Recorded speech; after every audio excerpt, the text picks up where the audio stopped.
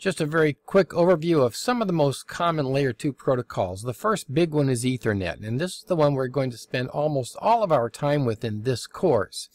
Wi-Fi, we will talk about Wi-Fi a little bit in this course.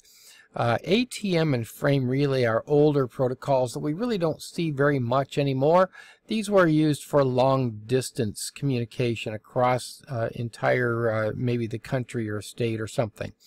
And then fiber had a layer 2 protocol, which again is not used very much anymore. It's kind of outdated. It's called FIDI. I don't even remember what the acronym stands for, but it's a fiber ring, kind of like the token ring, which we'll be taking more of a look at a little bit later on. There are more, and in Wikipedia you can find under, I believe it's under OSI model if I'm not mistaken.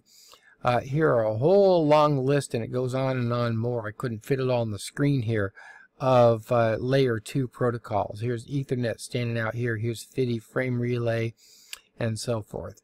So a whole bunch of them listed there for you if you want to look at them a little more deeply, and if you want to click on those inside of Wikipedia, of course, you can learn more about them yet.